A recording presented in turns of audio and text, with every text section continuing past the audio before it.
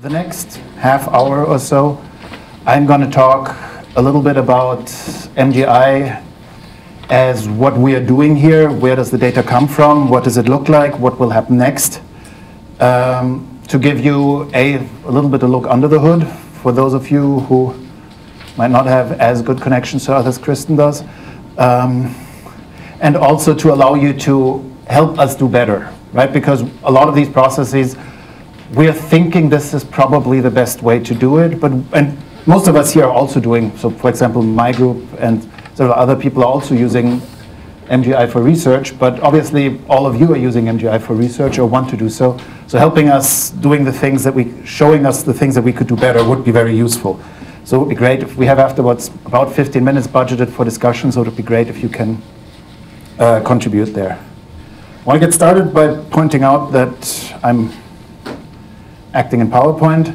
Other people are actually doing the work in the Biostatistics unit. That's primarily Anita Pandit and Brett van der Werft,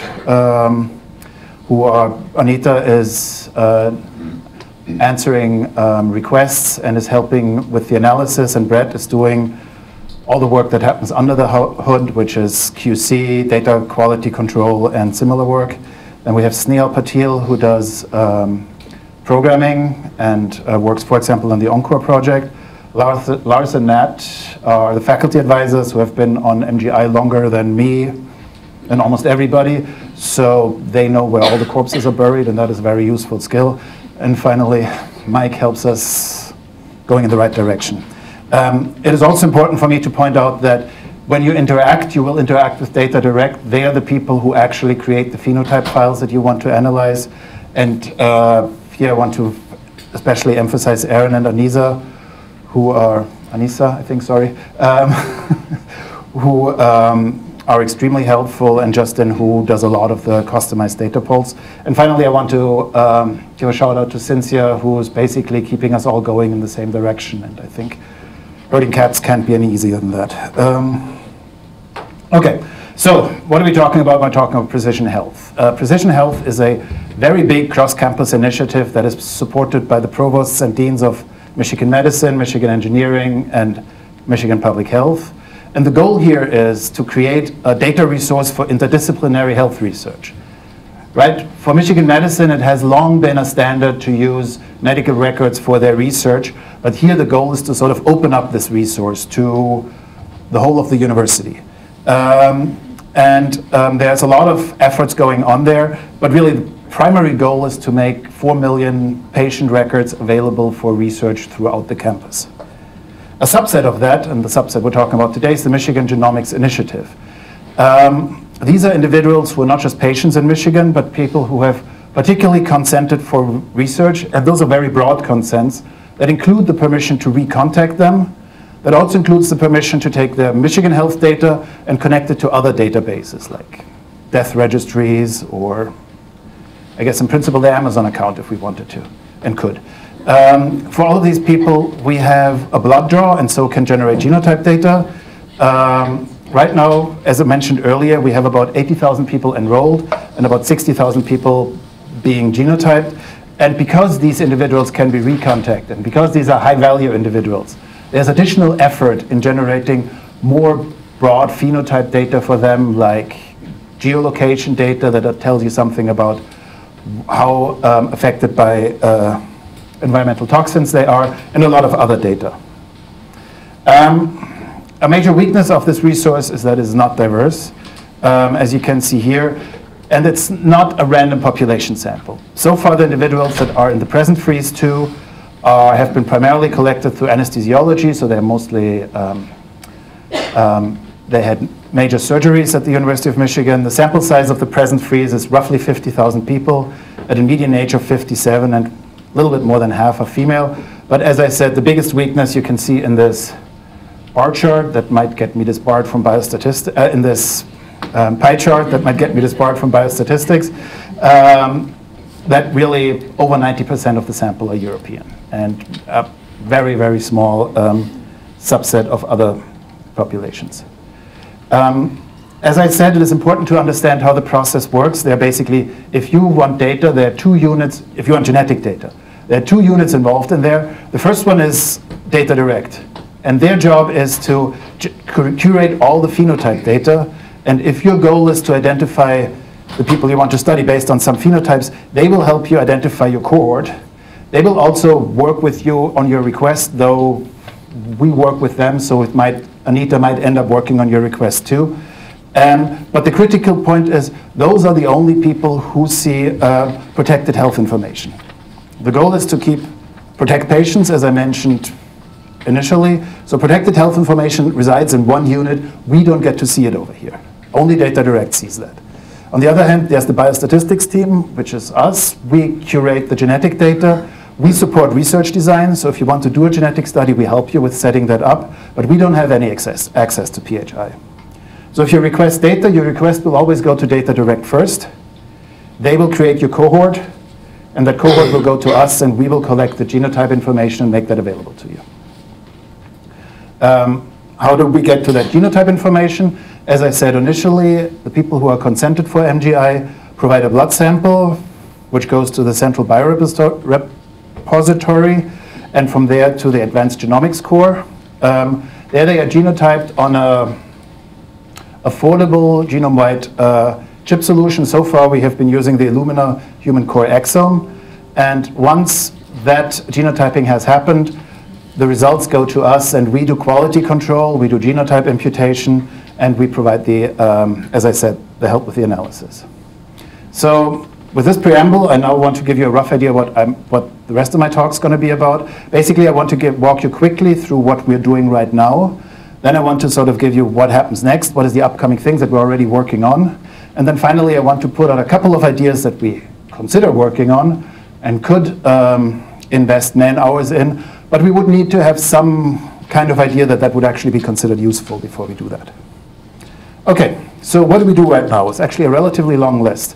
First is simplest, we give you your data. Second one is we do the genotype calling, and we do the quality control. We also phase the data and impute it. We do support in your study design. We do some additional downstream analysis, right? You don't only use genetic data itself. We also use the genetic data to identify population membership. We use it to create covariates for genetic analysis in form of PCAs, and we identify related individuals.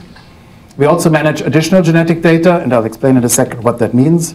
And finally, we have created the PheWeb as a resource for people to look at first-pass analyses of the genome. Okay, so when we make data available, we have a couple of formats. Our default format that we're thinking of is the filtered set of imputed markers. And these are markers after imputation, after some quality control measures. That's a set of 23 million markers. That's a data, the file is about 1 terabyte large. So this is the default set if somebody wants genetic data that we think about. But of course, as I said, the QC criterion here are a little bit arbitrary. You might think, for example, a minor allele frequency cutoff of 10 to the minus 4 is too lenient or too strict. And we can give you the whole data set, and you can assign the whole imputed data set. You can assign your own cutoffs. Or if you don't believe our phasing and imputation, we can also just give you the chip genotypes after our QC, and you can run your own analysis of that data. Now, as you've heard earlier, there is some of the researchers working with us do not need 23 million markers, they need 5. So for those researchers, if you give us a list of either as RS numbers or just as genomic coordinates, we're happy to give you just a list of genotypes. Our default format in which we provide the data is a VCF, because that's sort of industry standard. But we are happy to work with you to create some other formats that might be useful for you. What is important, also in the future, so far all the data we're providing is based on genome build 37. Okay, the next thing is, as I said, we're doing a statistical genetics support. We support studies remember, the idea of MGI is to make genetics available to everybody, and everybody includes people with limited experience in genetic analysis. So to help individuals, to help researchers of that type, we have helped them with a lot of aspects of their genetic analysis. That includes, does this study make sense, right? Because a lot of people on our team have experience with genetic analysis and they just know, will this work or not? How can we help you to identify controls? Earlier we've heard about how some groups have done that, but not everybody has the experience on how to correctly identify your controls. How to test appropriately, how to correct for population stratification. In some cases, we have simply run the genome-wide association study for individuals that were interested. And of course, we're also happy to help you interpret your results and tell you what plausible next steps may be. This can be a lot of work on this list. So the more complicated the request is, the more we cannot promise that we can always do it multiple times. So we're, for example, happy to run one genome-wide analysis for you, but if you want to tweak the phenotype 5 times and have rerun the GWAS every time, our response time is going to get slower on that. Okay, other things that we're doing, more technical things, is phasing and imputation. We're using Eagle2, which is an industry standard, to phase autosomes in the X chromosomes. We impute missing genotypes using Minimac4, also an industry standard. The template we've been using so far is the Haplotype Reference Consortium, which allows us to impute about 40 million variants.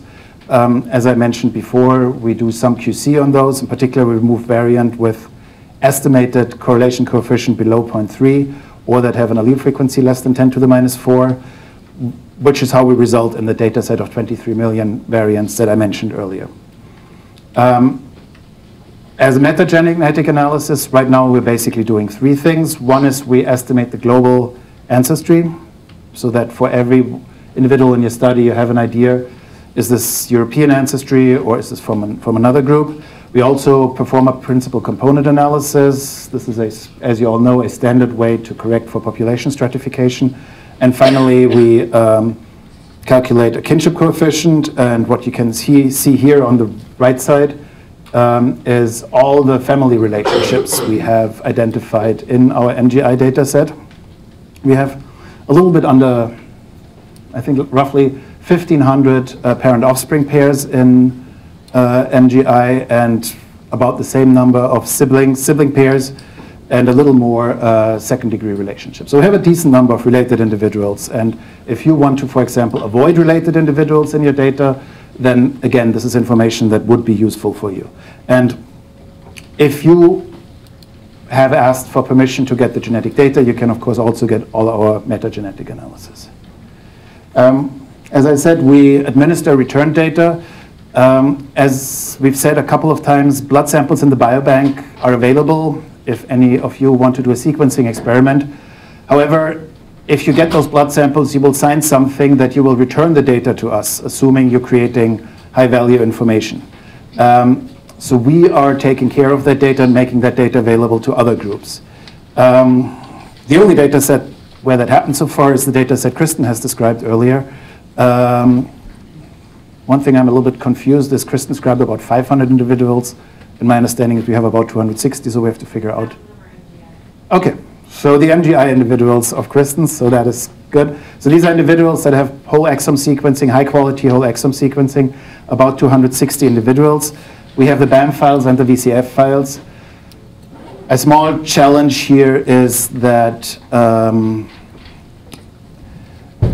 BAM files are a lot and are big files, and they may include personal health information, mostly medical record numbers. So we have to, when we get that data returned, before we give it out to somebody, we have to make sure there's no personalized health information in for it. And that's what we're doing right now. We have that data available in this winter. If you want data like that, you have to request it through the normal processes, right? Just because you have permission to get, for example, the GWAS data does not get you also automatic permission to get that data. You need to request it. But that should be fast once you have a process going. Another resource that our department has provided is the FeeWeb.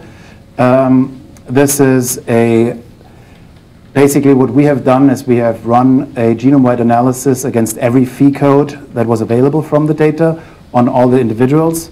that allows you to do a very quick scan. If you're just thinking, I'm interested in this, let's see what does the first pass analysis look like. So it allows you to basically do a first pass analysis on any phi code, or look at a first pass analysis of any phi code that exists in the database and see what are the findings in MGI. So if you go to PhiWeb and you, for example, put on a disease, like in this case skin cancer, you would get here the Manhattan plot of all the findings that we had in MGI for skin cancer. If you then click on one of the peaks, or in principle on any other one of those dots, you'll be taken to a locus zoom plot of that particular locus. So here you have again the index SNP, which is the most significant one, and then this looks like a standard locus zoom plot. Again, if you click here on, for example, the index SNP, you can then see for everything, for every other trait in MGI, for every other phenocode, what is the evidence that this variant affects any other trait? So for example here, every one of these dots, every one of these colors here at the bottom, unfortunately you can't really read this, are different categories of traits. And every one here of these dots is the association of this highly significant skin cancer locus with that trait.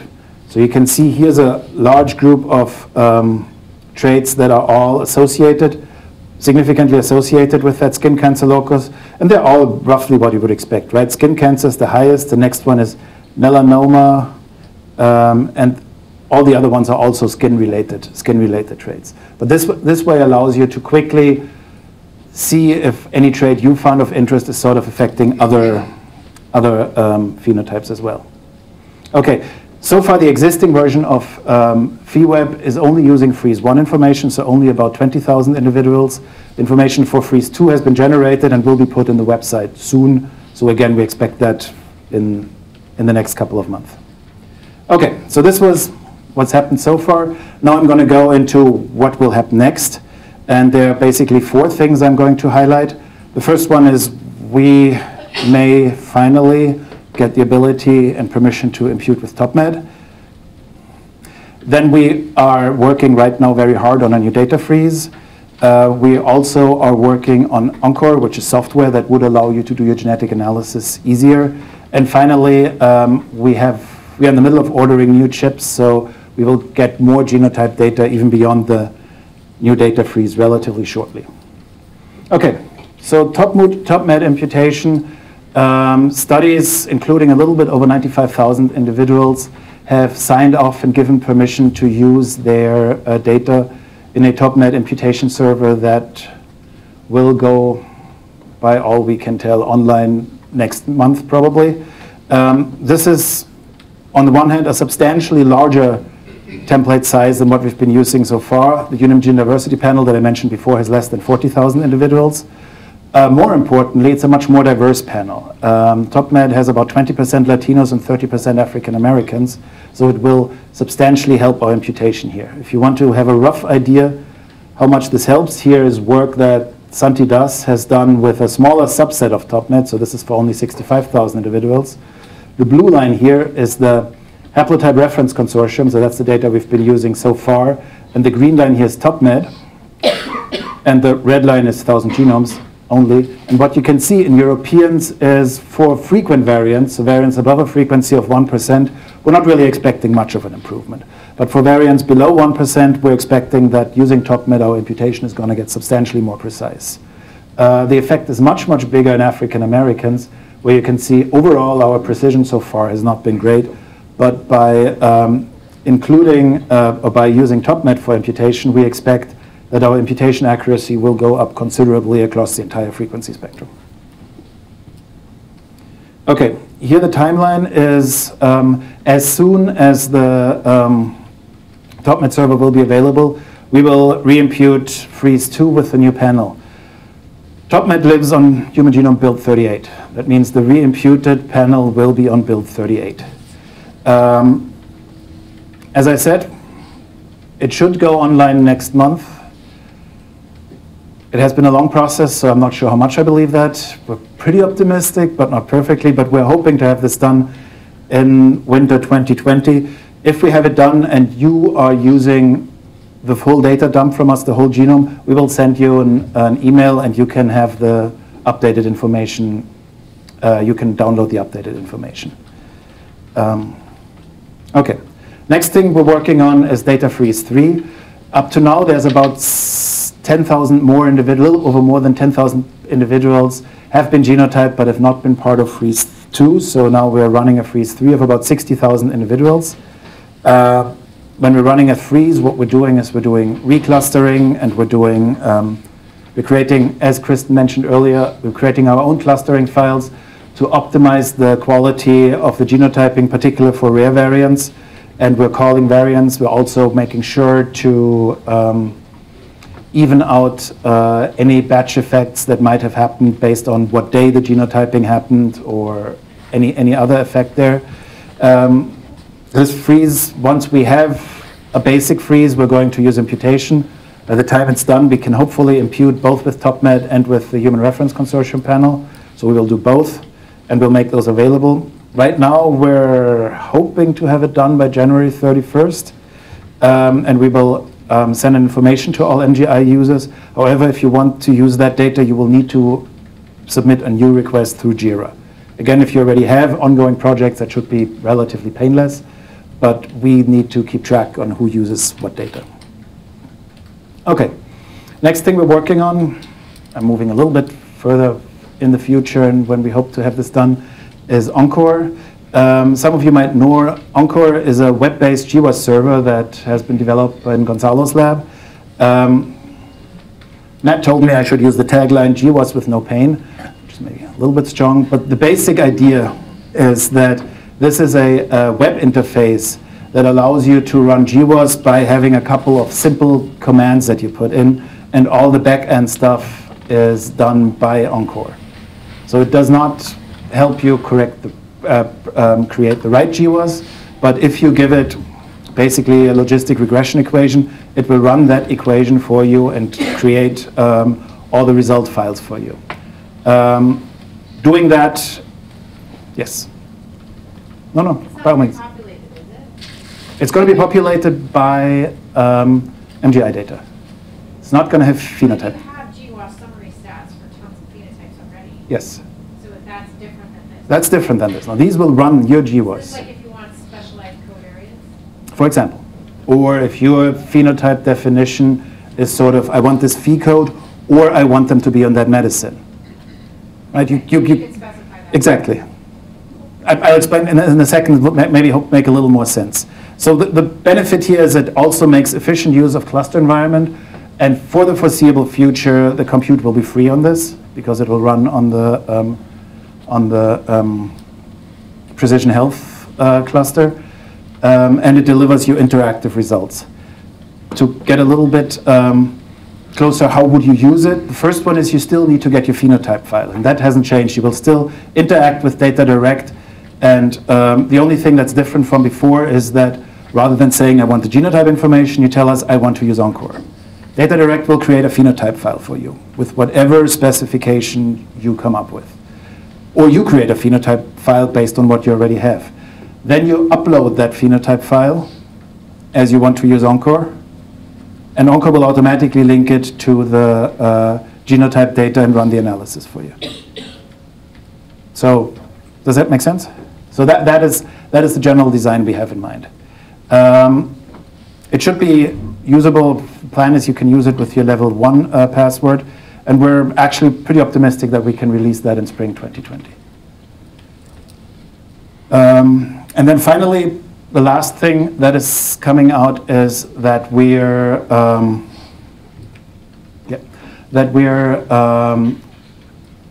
need to genotype more individuals. The chips that we have been using so far, we have used them all up, but we have about 10,000 individuals where we have the DNA on hand, and another 10,000 individuals that we have already consented and where we're collecting DNA information as we speak. So we need to move forward with this. And we have used this opportunity to basically evaluate whether we want to continue using the core exome, was it exome core? Exome core array, and we have decided that we might want to switch to the Illumina global screening array. There are several criterions for that.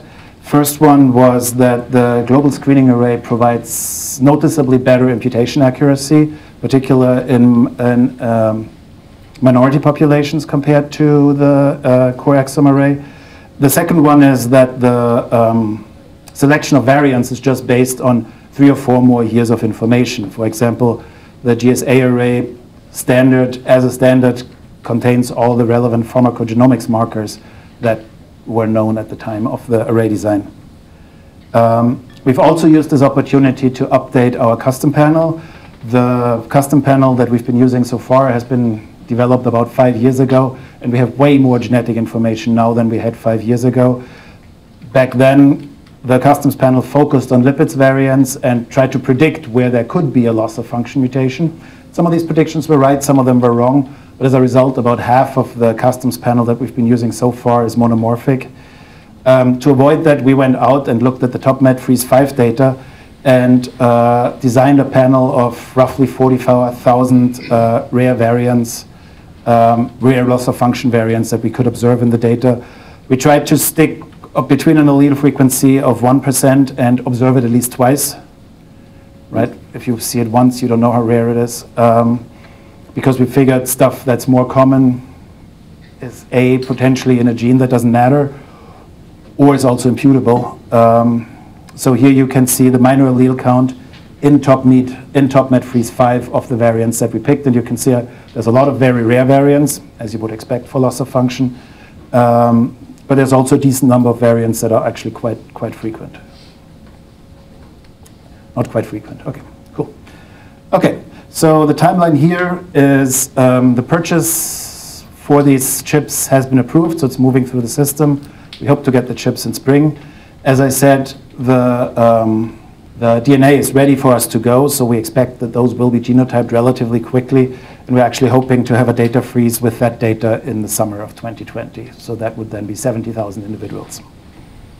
So here's just, because I've given you a lot of dates, here's a quick overview over all the things I promised and that we're hoping to achieve in the next half year or so. Okay, so now I use my last 5 minutes to make some suggestions about other things we can do with the genetic data and we can provide for you. But as I said here, I need some guidance whether you feel that would actually be useful. And the first one is we've talked about polygenic risk scores. And as we know, there's a lot of different ways to calculate polygenic risk scores. But of course, we can calculate polygenic risk scores for you, right? If you give us an equation for how to best calculate a polygenic risk score, we can just run that on our genetic panel, and then we have for every individual, say the polygenic risk scores for the top 50 traits available. And you can either select your individuals based on polygenic risk scores, or you can do any other study where having the polygenic risk score would be useful. There's a small caveat that I would like to hear there. Polygenic risk scores need some kind of data to provide you with the weights for each variant. And these sample sizes increase all the time, so these weight files are not constant in time. And similarly, I don't believe we really yet know how to best calculate polygenic risk scores. So again, that may change. So the polygenic risk score we would provide to you would probably be good. But if you really did it yourself at the moment where you need them, they would probably be a little bit better.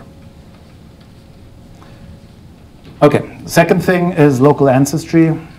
As I said earlier, we have some admixed individuals. If in the new freeze, I think we have 10,000 is a little bit much. I think on the 80,000, we have about 10,000 individuals that can be expected to be admixed.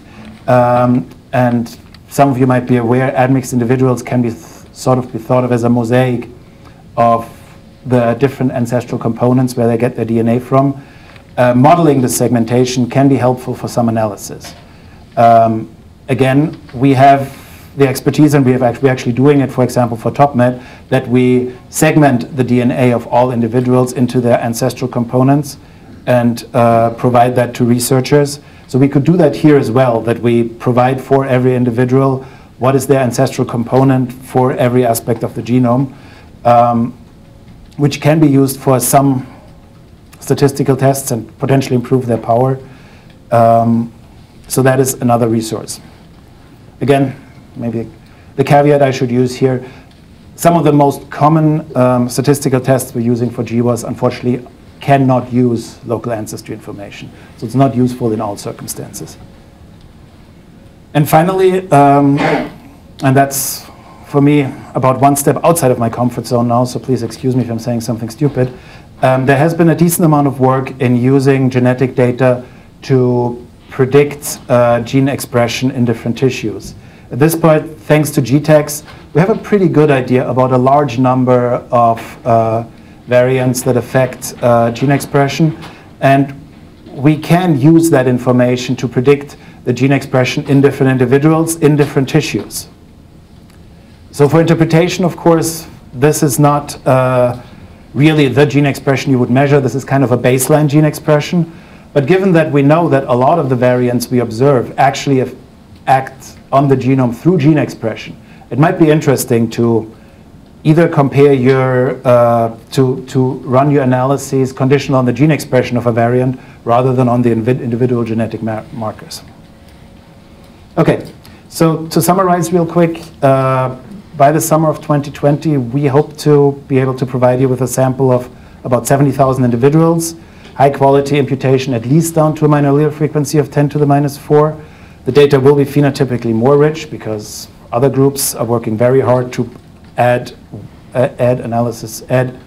value there, and we will continue to hopefully provide strong analytic support. So now this was all we do, now this is what I want you to do. I think we all agree that MGI and Precision Health provide a really great resource, and other than some other places, say Vanderbilt, it's free of charge. Right, Vanderbilt, if you want the same data, if you want data from their data core, they will charge you. So this is free of charge, and we would like to keep it that way, right? But in order to justify the expense, it needs to be used by as many people as possible. So I'm trying to deputize you here as basically ambassadors for MGI and make sure everybody's aware of this resource and knows how to use it and uses it. And on the other hand, and I have to apologize for that, I've asked you multiple times, and if you want that, you have to reapply for it. An important part for us is to document use, right? So every time you reapply, we can show, look, and somebody's interested. We're not just working for nothing. And that's one of the main reasons that we actually, when we do a major step, we ask you to reapply for it because it allows us. And similarly, if you use MGI data in grants, please let us know. If you have a paper with MGI data, please let us know.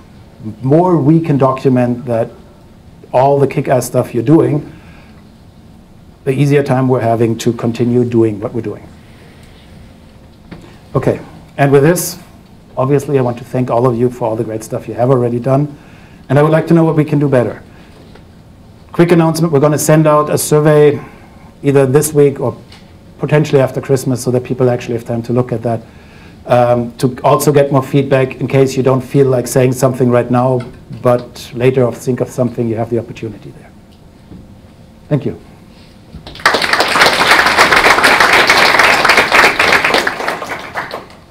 When you're actually running the genotypes on the chips, how are you batching the individuals on the chips? Are you mixing races? How are you doing that so you don't get a batch effect? So I don't think the individuals, or there's any particular effort. I mean, we have some effort in our effect afterwards to remove any batch effects, but I don't think there's a particular effort in mixing individuals as they come into the core. So are they being genotyped in order of receipt? Pretty much. Okay. That's about right? As far as you know? Yeah. That's correct. Okay. Kristen was. Okay. This is kind of a related question. For your FeeWeb tool, is that based just on the European ancestry individuals? Yes. Okay. Because we don't have it. On your timeline, two questions came to mind, and I only remember one of them, of course. So the FeeWeb with freeze 2 results, can you download entire GWAS summary stats? Because that to me is a massive amount of data that, has it all even been looked at? True. So we are also working on a paper describing, and Anita will talk about this later, about some of the analysis that happened on that freeze-2 FEWeb data. So maybe we can afterwards circle back to that question. Okay, but right now, can we download I all think GWASs? FEWeb, I think for version 1 it is downloadable. There's a link. No? I think there is. Been deactivated. Okay. So that's a good question, and we need to talk about this more. Right now, it apparently is not. Okay, and the other question I had is, you talked about the custom content for the old array. Yeah. Is it available? Is it part of data sets? Is it being analyzed? So that's a little bit, right now it will be available as part of the next freeze. The last freeze was not exactly the way we consider a perfect freeze to go, simply because there was no manpower for it. And so we were not we, because I wasn't involved in that time. The powers that did it at the time were iffy about putting variants in the release data that were rather rare, because there was no, right? It will be in the next freeze. I'm curious, with the change in the genotyping platform, what recommendations you might have about how to analyze samples from the old chip versions and the new genotyping chip. Will things be called together, imputed together, cleaned up together, so that it can be analyzed across both, or separate? They will. We will run experiments before we decide whether we impute together. But certainly not be called together, because that. So fundamentally, given that this will be a pretty large sample, the easiest choice would probably be to just run them separately and then meta-analyze them. That'll be safe. We will experiment in our own FEWeb to see what happens if you just analyze them and put an extra covariate for batch in there. And then we can tell you more if that's okay too. Okay. I don't think that makes a big difference fundamentally in power. Yeah, okay.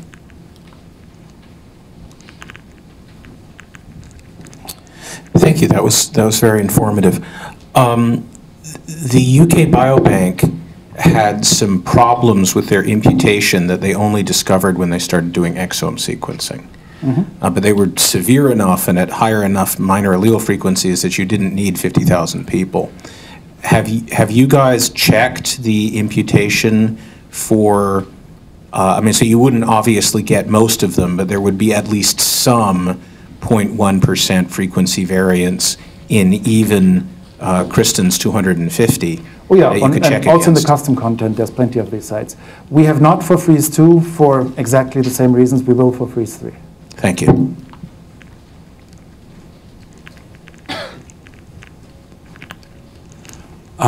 In terms of other things you could do that'd be helpful. So in the pharmacogenetics world, we're very infrequently thinking about single SNPs. We're really thinking about a patient's haplotype or diplotype using sort of well-established algorithms for translating individual SNPs into predicted activity levels. Sort of like your gene expression, but this is much more well-established, where you know patients' poor or intermediate metabolizer based on their diplotypes. For our current projects, we're each sort of individually going from single SNP data to predicted activity phenotypes. And if that's something you guys could do on your side and deliver us that data, it would be much easier for all of us to use instead of us all doing it separately. And we'd be happy to meet with you and talk to you about that. It's a very simple process, but we're doing it each time manually, whereas you guys could do it. Yeah, thank you. That's a great idea, actually. I actually have a brief follow-up to that. Mostly it's straightforward, but some of these metabolizer types are based on copy numbers or other structural variations in the gene, which may or may not be well imputed. Sometimes they are.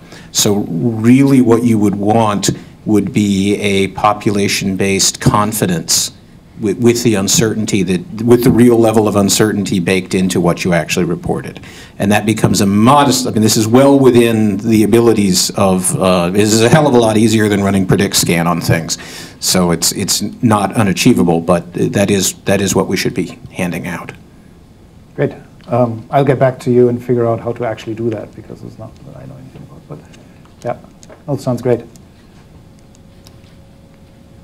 other suggestions? Any ideas about the enhanced data that I proposed?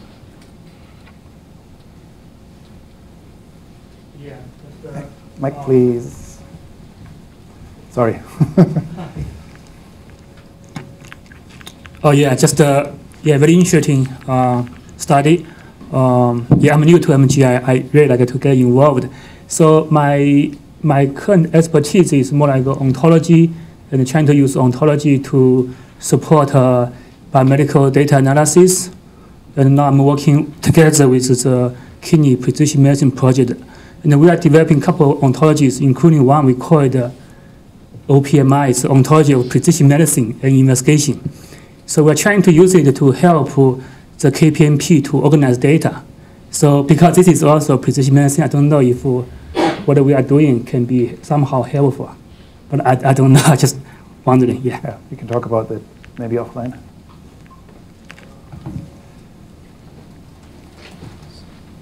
Okay, given that I have 3 more minutes, I'm just going to ask for a quick show of hands. Who think having pre-calculated polygenic risk scores would be useful to their research? Okay, that's a pretty good number. Who thinks local ancestry would be useful to their research? Okay. Yeah, yeah. So far it's just the sample size is relatively small, yes. And who thinks that predicted expression levels would be interesting to their research? Okay, cool. So that's, I would call that noticeable interest for all 3 proposals, which is, gives us the choice to do what we want to do, which is great. Yes? Just a quick point, I think the idea of gene expression, just that for cancer samples, that's a differentiating phenotype, it's not a stable phenotype. And the notion of trying to impute gene expression from... Oh, no, this would not be for cancer. This would be, what is the baseline of cells in that individual in circumstances roughly similar to the sample that was taken for GTEx, right? So this would never be... Great. Just want to make the point. Yeah. Okay, no, thanks. Good point. The problem with GTEx is it's underrepresented for a number of population groups. So how do you get around that if you want to be able to do that? Because it's different. It is different, yes. It's not clear that we could get around this very easily. I mean, my first pass would be is do something that's agnostic to ancestry and then look very hard at the literature and see what we can learn about how this can transfer. So actually, in my group, somebody is doing research on transferring polygenic risk scores, and I mean, to a certain extent, GTEx prediction is a very special kind of polygenic risk score, so we'd probably leverage some of that as well. You just probably have to put limits to make sure it's very clear if Yeah. you're using it. Yeah. This is. Otherwise they don't know the difference, right? Yep. You don't realize Yep. It's very indicating with different ancestry and now it's being used to call something. Yeah. Thank you, Sebastian, for the presentation. So my question was that you mentioned polygenic risk scores to be deposited back to the research data warehouse with different choices, potentially like GWAS threshold, genomoid, and so on. But you mentioned 50 top diseases or 50 fee codes or so. I wanted to know a little bit more on that because that may not be the same 50 top which occurs commonly because there are specialty clinics. For example, in Michigan, we have tons of skin cancer patients, but that's not really matching with the prevalence or incidence of cancer. So how would you preferentially treat those 50 sort of diseases that for which you have polygenic risk scores? Going to ask the people in this room who just raised their hand about polygenic risk scores would be useful for them. I'm going to ask what would researchers be interested in. Mm-hmm. Right? Would be something that would be a service, and so I don't want to do a service that would not be used. Sure. Well, if we have something that would be of interest to people, we would use that. Because my concern is that in some of those top 50, the polygenic risk score may not be predictive even. So there are like diseases where they're not right good. Yes, or okay. barely predictive. Mm-hmm. Yeah. No, fair. No, we would have to decide that, and again, I would heavily lean on the users because they can take my top 50 diseases and there'll be a lot of psychiatric stuff in there, and I don't think that's what everybody here is interested in.